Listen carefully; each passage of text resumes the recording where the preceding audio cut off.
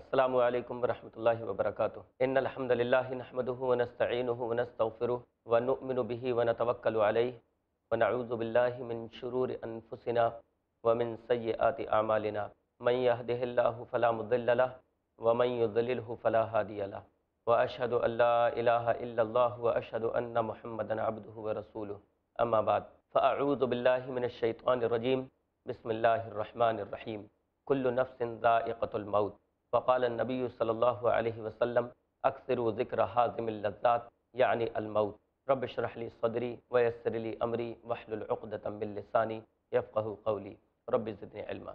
ناظرین، میں کمالالدین سنابلی آپ کی خدمت میں ایک بار پھر حاضر ہوں اپنا بہت ہی اہم پروگرام لے کر، جس کا موضوع ہے جنازے کے مسائل۔ پچھلے ایپیسوڈ میں ہم نے میت کے غسل کے تعلق سے چند باتیں ذکر کی تھیں، ان پر ایک سرسری نگاہ ڈال لیتے ہیں۔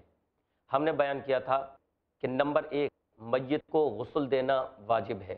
نمبر 2، مردوں کو مرد حضرات غسل دیں گے اور عورتوں کو عورتیں غسل دیں گی۔ نمبر 4، البتہ شوہر اپنی بیوی کو غسل دے سکتا ہے، اس کے لیے جائز ہے۔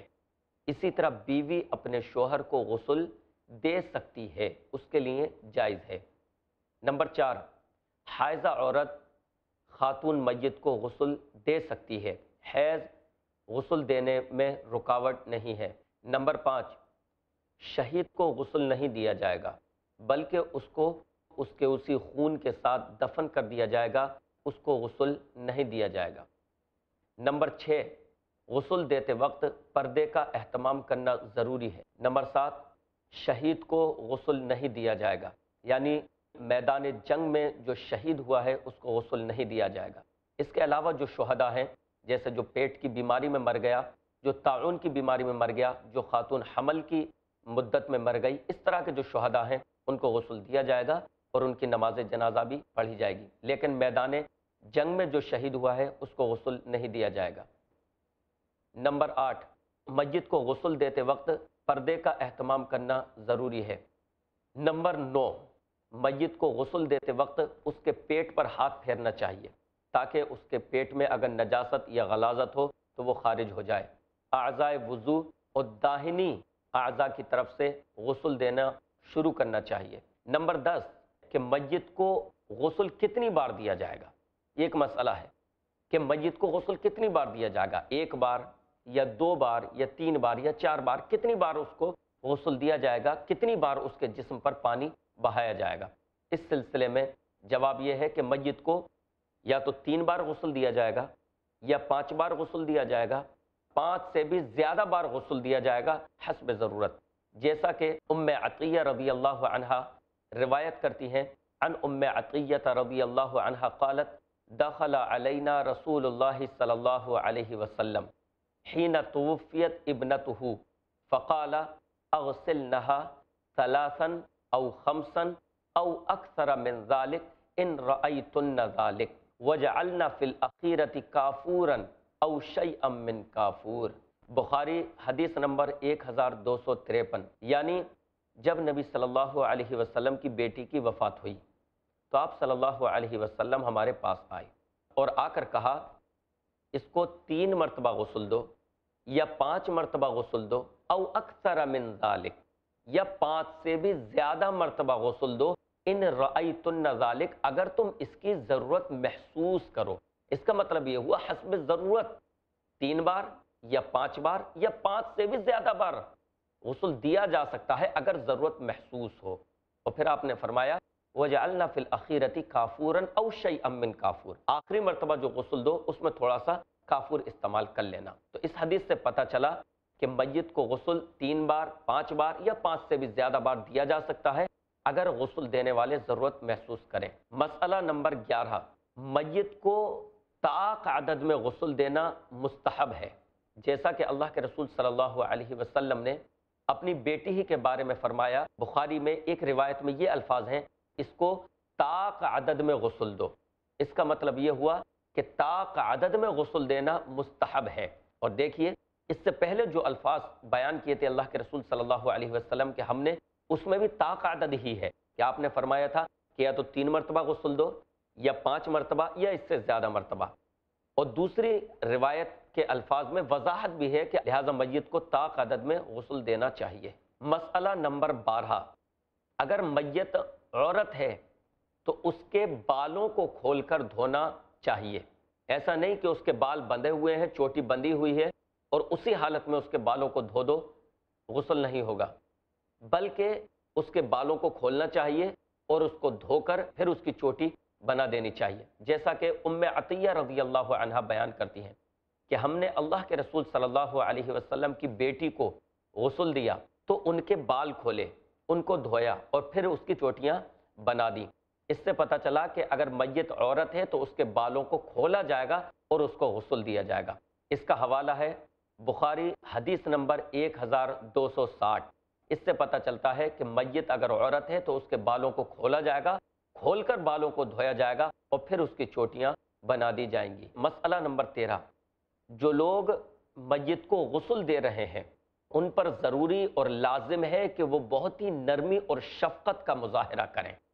میت کو غسل دیتے وقت ان سے میت کو تکلیف نہیں پہنچنی چاہیے، اور یاد رکھیے میت کو تکلیف اسی طرح ہوتی ہے جیسے زندہ کو، بلکہ زندہ سے زیادہ تکلیف میت کو ہوتی ہے۔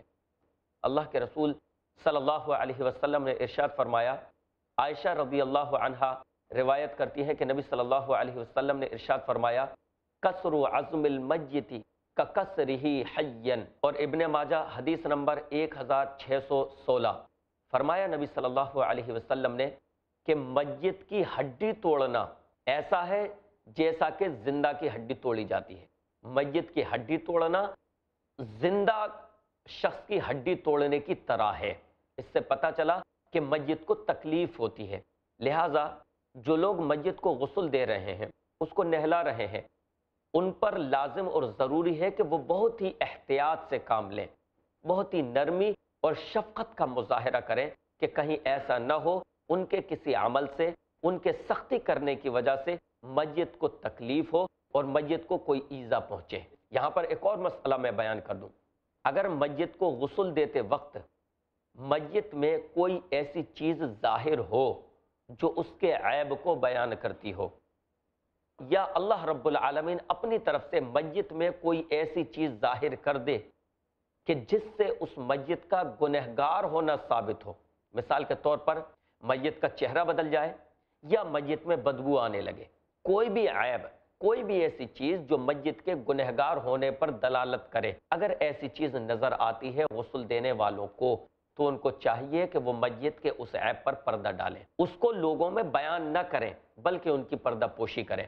عبداللہ ابن عمر رضی اللہ عنہما ارشاد فرماتے ہیں کہ اللہ کے رسول صلی اللہ علیہ وسلم نے ارشاد فرمایا، من ستر مسلمن سترہ اللہ یوم القیامہ، اور مسلم حدیث نمبر 2580، فرمایا نبی صلی اللہ علیہ وسلم نے کہ جو شخص من ستر مسلمن، جو شخص اپنے کسی مسلمان بھائی کی پردہ پوشی کرے گا، یعنی اس کے عیوب پر پردہ ڈالے گا، سترہ اللہ یوم القیامہ، تو کل قیامت کے دن اللہ تعالیٰ اس کی پردہ پوشی کرے گا، اس کے گناہوں پر پردہ ڈالے گا۔ یہ حدیث عام ہے، زندہ لوگوں کے لیے بھی ہے اور مردہ کے لیے بھی ہے۔ اس لیے اگر زندہ لوگوں میں بھی آپ کوئی عیب دیکھیں، ان کی کوئی کمزوری آپ دیکھیں تو اس کو لوگوں میں بیان نہ کرتے پھریں، اس کی بدنامی نہ کرتے پھریں، اور اگر مردہ میں بھی کوئی تبدیلی دیکھیں تو اس پر پردہ ڈال دیں، لوگوں میں اس کو بیان نہ کرتے پھریں۔ کہ میت کو غسل دیتے وقت نرمی اور شفقت کا مظاہرہ کرنا چاہیے، اگر اس میں کوئی عیب نظر آئے تو اس کو چھپانا چاہیے، اس کے پیٹ پر ہاتھ پھیرنا چاہیے، اس کو 3، 5 یا 5 سے زیادہ بار حسب ضرورت غسل دینا چاہیے، اس کے داہنی اعضاء کی طرف سے اور اعضاء وضو سے شروعات کرنی چاہیے۔ میت اگر عورت ہے تو اس کے بال کھولنے چاہیے اور اس کے بالوں کو دھو کر تب اس کی چوٹیاں باندھنی چاہیے۔ شوہر بیوی کو غسل دے سکتا ہے، بیوی شوہر کو غسل دے سکتی ہے، اس کے علاوہ مرد مردوں کو غسل دیں گے اور عورت عورتوں کو غسل۔ اسی طرح کے بہت سارے مسائل ہم نے آپ حضرات کے سامنے غسل میت کے تعلق سے بیان کیے۔ اب ہم آپ کے سامنے بیان کریں گے کفن کے مسائل، میت کو کفن کس طرح کا دیا جائے اور میت کو کفن دینا کیسا ہے، یہ تمام مسائل انشاءاللہ اب ہم بیان کریں گے، بغور ان تمام مسائل کو ملاحظہ فرمائیں۔ مسئلہ نمبر 1، میت کو کفن دینا واجب ہے، ضروری ہے، اس لیے کہ اللہ کے رسول صلی اللہ علیہ وسلم نے کفن دینے کا حکم دیا۔ بخاری حدیث نمبر 1849 اور مسلم حدیث نمبر 1206، وَكَفِّنُوهُ یعنی اس کو کفن دو۔ یہاں پر آپ صلی اللہ علیہ وسلم نے حکم دیا ہے، اور جیسا کہ ہم نے پہلے بھی بیان کیا کہ آپ صلی اللہ علیہ وسلم کا حکم وجوب پر دلالت کرتا ہے۔ اگر کوئی قرینہ موجود ہو جو اسے وجوب سے کسی اور حکم کی طرف پھیر دے تو اس پر وہ حکم لاگو ہوگا، لیکن اگر کوئی قرینہ موجود نہ ہو تو آپ صلی اللہ علیہ وسلم کا حکم وجوب پر دلالت کرتا ہے۔ اور اس میں آپ صلی اللہ علیہ وسلم نے حکم دیا ہے وَكَفِّنُوهُ، اور اس کو کفن دو۔ اس سے پتہ چلا کہ میت کو کفن دینا واجب ہے۔ نمبر 2، میت کو جو کفن دیا جائے وہ کفن کیسا ہو، اس بارے میں شریعت یہ فیصلہ کرتی ہے اللہ کے رسول صلی اللہ علیہ وسلم کے زبانی کہ میت کو جو کفن دیا جائے وہ کفن بہتر ہونا چاہیے، اور کفن ایسا ہو جو میت کو پوری طرح سے چھپا لے، میت کو پوری طرح سے ڈھانپ لے۔ جابر رضی اللہ عنہ فرماتے ہیں کہ اللہ کے رسول صلی اللہ علیہ وسلم نے ارشاد فرمایا کہ جب تم میں سے کوئی شخص اپنے بھائی کو کفن دے تو چاہیے اسے اچھا کفن دے، اسے بہتر کفن دے۔ تو میت کو کفن ایسا دینا چاہیے یا میت کا کفن ایسا ہونا چاہیے جو اس کے سر سے لے کر پاؤں تک کافی ہو جائے، اس کے جسم کو پوری طرح سے ڈھانپ لے۔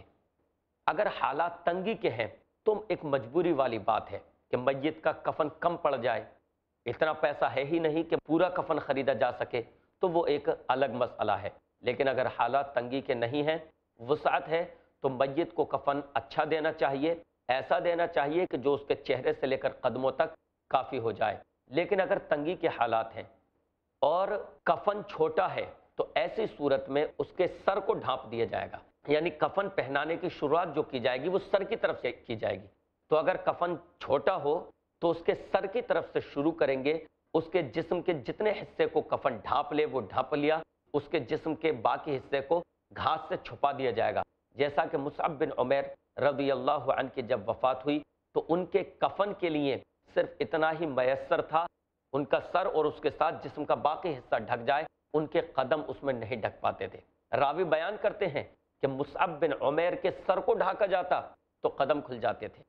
اللہ کے رسول صلی اللہ علیہ وسلم نے فرمایا ان کے سر کو ڈھک دو اور ان کے قدموں پر گھاس ڈال دو۔ آپ صلی اللہ علیہ وسلم نے ایک خاص گھاس کا ذکر کیا جو اس علاقے میں پائی جاتی تھی، لیکن آپ کوئی سی بھی گھاس یا اس کے علاوہ درخت کے پتوں سے میت کے قدموں کو ڈھک سکتے ہیں۔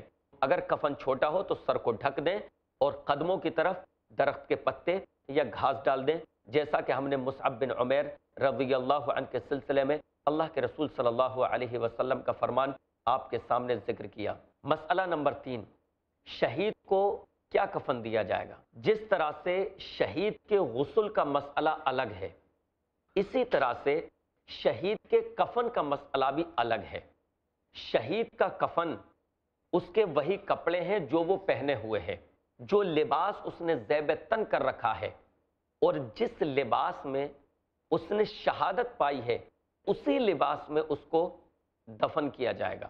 اسی طرح ابن عباس رضی اللہ عنہ فرماتے ہیں کہ اللہ کے رسول صلی اللہ علیہ وسلم نے شہدائے احد کو ان کے انہی کپڑوں میں کفن دلوایا، ان کے یعنی جو کپڑے وہ پہنے ہوئے تھے انہی میں لپیٹ کر ان کو دفن کروایا، اور نہ تو ان کو غسل دیا گیا نہ ہی ان کی نماز پڑھی گئی۔ تو اس حدیث سے بھی پتہ چلا کہ شہید جن کپڑوں میں شہادت پاتا ہے اس کے انہی کپڑوں میں اس کو دفن کیا جائے گا، اس کے کپڑے نہیں اتارے جائیں گے، اس کے لیے نئے کفن کا انتظام نہیں کیا جائے گا، بلکہ جن کپڑوں میں اس نے شہادت پائی ہے انہی کپڑوں میں اس کو دفن کیا جائے گا۔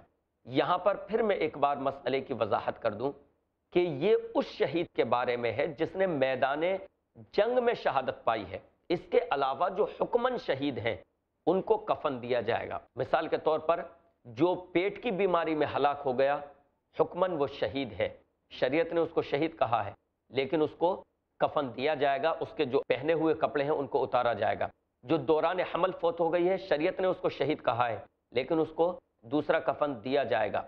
جو طاعون کی بیماری میں ہلاک ہو گیا، شہید ہے، لیکن اس کو کفن دیا جائے گا، اس کے کپڑے جو اس نے پہن رکھے تھے اتارے جائیں گے۔ تو اس طرح کے جو شہداء ہیں حکمن ان کو کفن دیا جائے گا، ان کے کپڑے جو وہ پہنے ہوئے تھے ان کو اتار کر دوسرا کفن دیا جائے گا۔ لیکن جو شہید میدان جنگ میں شہید ہوا ہے اس کو کفن نہیں دیا جائے گا، اس نے جو اپنے کپڑے زیب تن کیے ہوئے تھے انہی کے ساتھ انہی خون میں بغیر غسل دیے ہوئے، بغیر نماز جنازہ پڑھے ہوئے ان کو دفن کر دیا جائے گا۔ مسئلہ نمبر 5، کیا میت کے جسم پر خوشبو کا استعمال کیا جا سکتا ہے؟ میت کو دھونی یا خوشبو دی جا سکتی ہے؟ جی ہاں، میت کے جسم پر خوشبو کا استعمال کیا جا سکتا ہے۔ اس کی دلیل اللہ کے رسول صلی اللہ علیہ وسلم نے اس شخص کے بارے میں فرمایا تھا کہ جو شخص حالت احرام میں فوت ہوا تھا۔ بخاری حدیث نمبر 1265، ابن عباس رضی اللہ عنہ جس حدیث کے راوی ہیں، ایک شخص حالت احرام میں فوت ہو گیا تو آپ صلی اللہ علیہ وسلم نے اس شخص کے بارے میں فرمایا تھا وَلَا تُحَنِّطُوهُ، اور اس کو خوشبو مت دو۔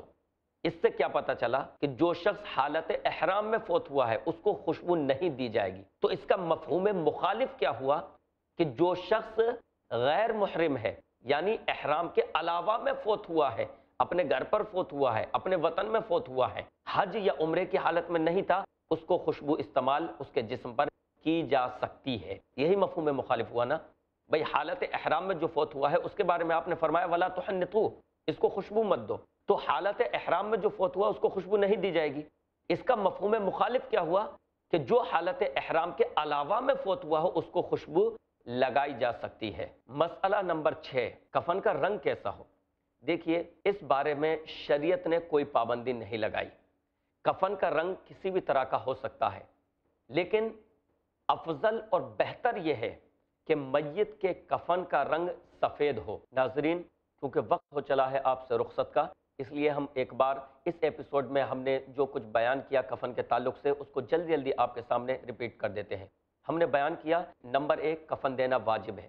نمبر 2، کفن ایسا ہونا چاہیے جو میت کے پورے جسم کو ڈھانپ لے، سر سے لے کر پاؤں تک اس کا جسم ڈھکا ہونا چاہیے۔ لیکن اگر کفن میں تنگی ہے کسی وجہ سے، ویسے انشاءاللہ اب یہ حالات نہیں کہ تنگی ہو، لیکن بائی چانس اگر تنگی ہے کفن میں تو سر کی طرف سے کفن اس پر ڈالیں، اور اگر قدم اس کے کھلے رہ گئے ہیں تو اس پر گھاس ڈال دیں اور گھاس سے اس کے قدموں کو ڈھک دیں، جیسا کہ ہم نے مصعب بن عمیر رضی اللہ عنہ کے بارے میں اللہ کے رسول صلی اللہ علیہ وسلم کا فرمان آپ کے سامنے ذکر کیا۔ نمبر 3، شہید کے کپڑے، شہید کا کفن اس کے وہی کپڑے ہیں جن میں وہ شہید ہوا ہے، اور یہ شہید وہ ہے جو میدان جنگ میں شہید ہوا ہو۔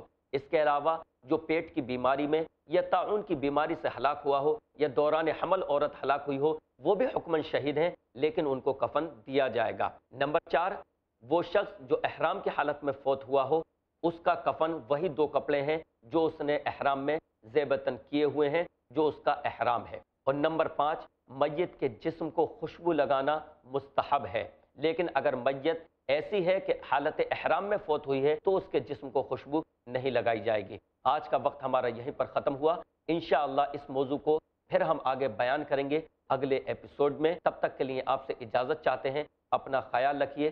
جو لوگ انتقال کر چکے ان موحدین کے لیے دعا کیجیے۔ السلام علیکم ورحمۃ اللہ وبرکاتہ۔